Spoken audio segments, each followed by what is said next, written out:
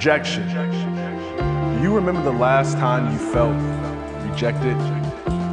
Was it a guy that never returned a phone call? Or a father that never came around?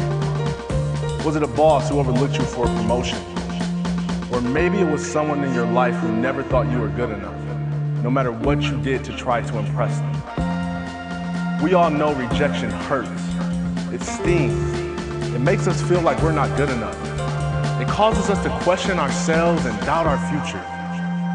I submit to you that rejection isn't something we should be afraid of. And it sure isn't something that should make us get discouraged, depressed, or work unhealthy amounts of hours just to prove to the world that we are somebody worth loving and paying attention to. Rather, rejection is our friend and not our enemy.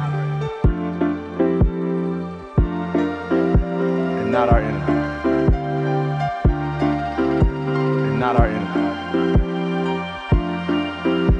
And not our enemy. And not our enemy.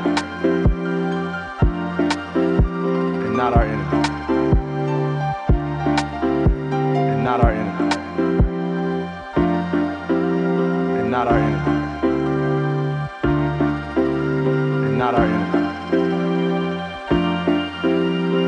Our friend. Worth loving and paying attention to.